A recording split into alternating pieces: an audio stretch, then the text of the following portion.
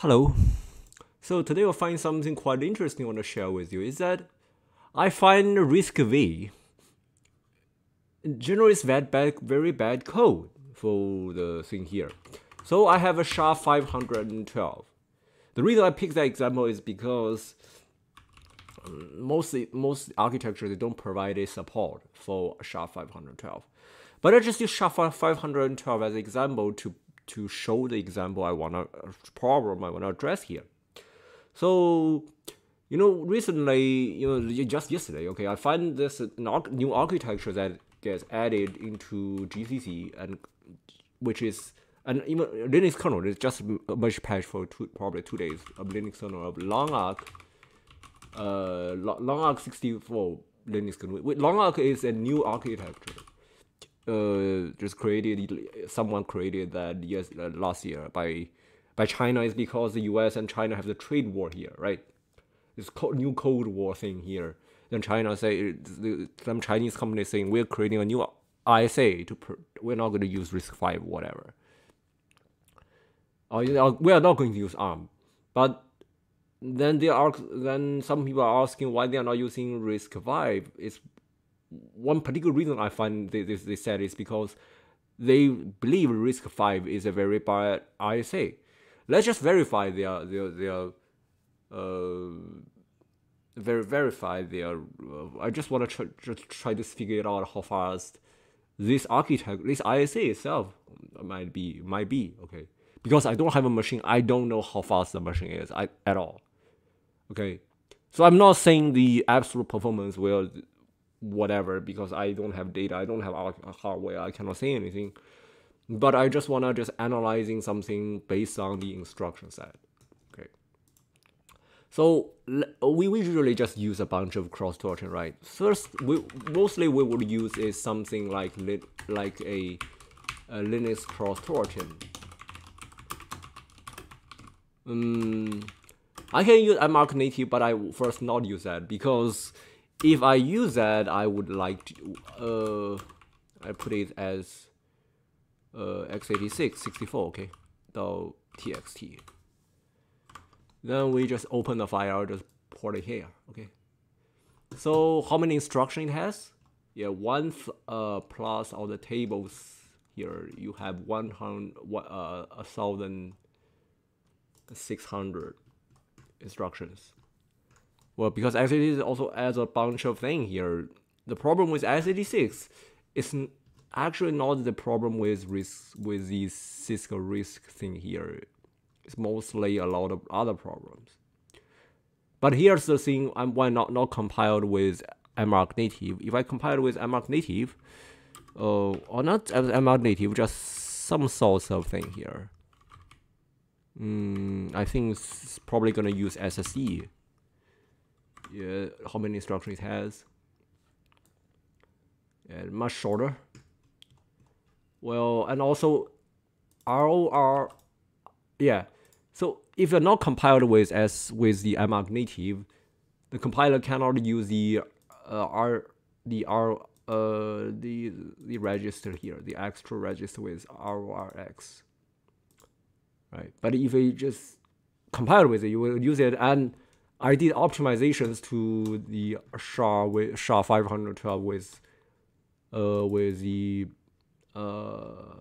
SIMD whatever. Then you can see something like that. We can have a discussion on whether my implementation is fast enough, but that's I believe it should be fast enough, for at least faster than Crypto++ on for this stuff. Whatever. ARM is run very fast. I have verified on my ARM machine. It's just as fast as OpenSSL, probably 1 or 2% slower because the GCC as compiler cannot cannot allocate a register at the best way. So there's some issues with the optimizations. It is again prove why you have no zero overhead abstractions. If you want the fastest code, you probably always need assembly. But if we're using ARM, for example, what we get is around 1,000 instructions. plus the table here. It doesn't matter, right? Because table, every part is table. And you can see, I find it quite interesting with ARM is that you can actually put two instructions together with the ROR, right? So ARM allows you to combine two instructions with each other, right? You can put EOR with ROR and makes it a huge win. Plus ARM has around 30, I think 32 registers probably. How many registers do you have? I don't know. Doesn't matter. Let's just try RISC-V, okay.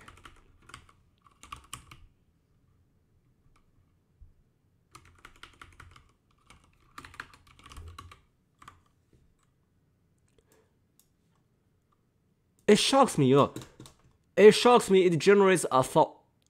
See this number, okay. 1,000 versus 1,830 and 60. Which means if you're using RISC-V, let's just assume every instruction runs at the same performance. Probably not. RISC-V will run 1.80% more instructions than ARM. Or probably it's not just 80%, probably this instruction. I don't know how much instruction would the kind of compound instruction have. But it just generates a lot of instructions, right? I find something quite interesting with that is that the GCC would emit calls to bswipe di here. The reason they do that is because on ARM, on RISC-V, okay, the basic instruction set they don't have biswipe. You don't have biswipe instructions, and in this particular example, we need to do a lot of ROTR and LTL. It doesn't provide that either. It has to emulate with left shift and right shift. There's no ROTL and ROTR something like that instructions to match the behavior of 620 in RISC-V. Which means if you run sha512 using RISC-V, it will be very, very slow. Okay. Now they are saying they have some extensions, whatever. But why would you put those things in the extensions? Let's just see what the loongarch would do, right? The so-called, right, the Chinese instruction, right? The Chinese ISA is doing. Just the new ISA. Because they say loongarch RISC-V is very slow. And let's just go and see that. So loongarch generates 1,260. Which shocks me, right? First, loongarch is just a new architecture. It just gets added to GCC probably to less a month, I think. Not even a month, probably just this month is doing.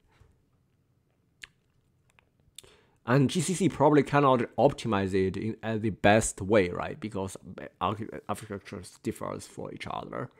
Particularly for new architectures, you probably gonna apply more general approach, not some specific optimizations to the particular platform. But even with that kind of approach, you can see loongarch generates 1,000. I just use loongarch versus RISC-V because a lot of philosophy of loongarch just come from RISC-V. They basically just, even how they are encoding instructions, how they're doing things are quite similar. But we can clearly see loongarch generates much better instructions than RISC-V and also more readable instruction, right? We probably, no one in this room, my audience probably will understand loongarch, but ever read or write any loongarch before, but we can have a basic understanding of what they're doing. But here I'm just saying as LDSD, what the fuck is that, right? So in the basic instruction set of loongarch, they include ROTR, ROTL, and biswipe. This is biswipe here, right? So even with a new architecture, just 1 year more architecture, with very few, basically non-optimization from the compiler side, generates How many more instructions? Yeah, probably 40% fewer instruction, right? Just 100 long arc.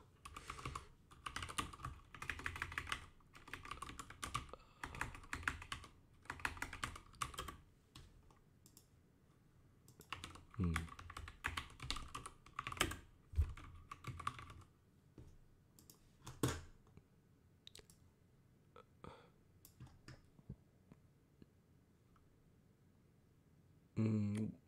1086 TT.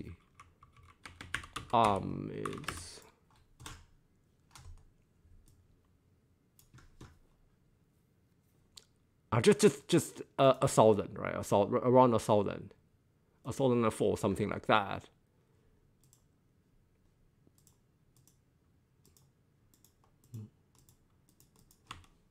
Right. So, x86. You know why x86 would generate a lot of instructions? That is because x86 only has 16 general registers. Plus, they don't have this 3. If you're including the basic instructions, those some modern instruction CPU will have. You don't have the 3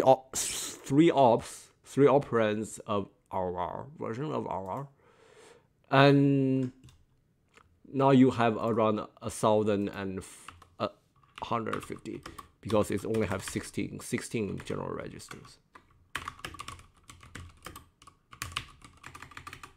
Now you can see even with just RISC-V, people love to talk about how good RISC-V is. It actually generally worth assembly here, you know. Now you might say ARC64 is the best architecture. I don't know, because I don't know how much of that kind of compound instruction will cost. I guess it would take 2 cycles. Maybe they have some magical tricks to make it run faster.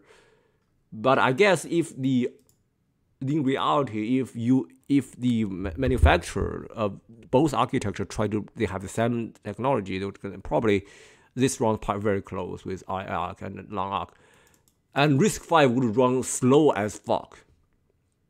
Okay, it runs slow as fuck. The reason why I believe it runs very, very slow is because first it has function calls in it. It has function calls in critical paths just for byte swap. Okay, which is ridiculous, right?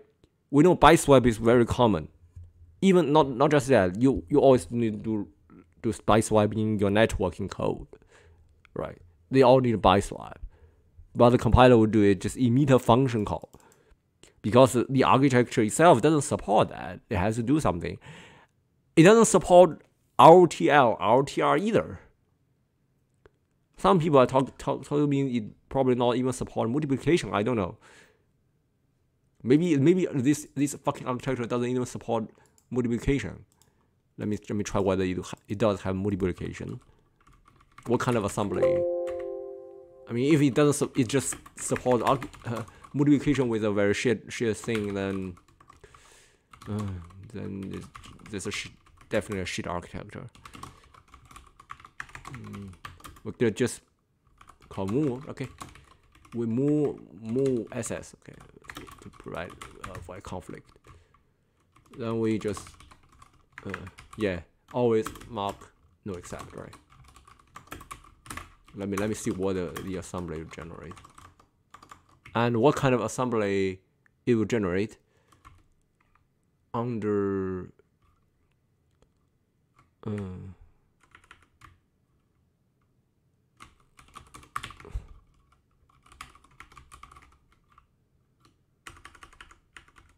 I don't know what kind of assembly.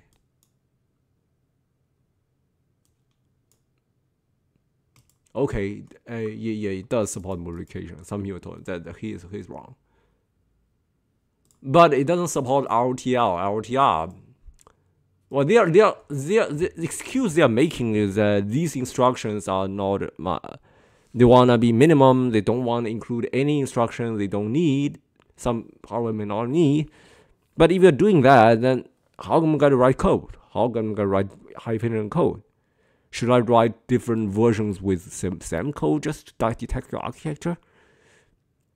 Should I just do something with it? And even with that, it's still a draft. I advise. I know it's a draft. I don't know whether it's possible to making the compiler generate code like that. So, bit operation proposal RISCV. They even put bit operations as working drafts. Let's just see what kind of instructions they have. Okay, it's just not even a year. Probably not even something get merged into compiler. You probably you cannot even use it. And even you're using it if it's already not backward compatible. And we can see what kind of instruction is some kind of extension. Okay, IS extension. Okay, with bit operation. RL. Okay, RL and RL will only be in next part phase, which is quite ridiculous. Why you don't even put that with the basic instruction set? Even the new architectures like loongarch would do that before you, right? You've said you're the best architecture. You're not. I say best.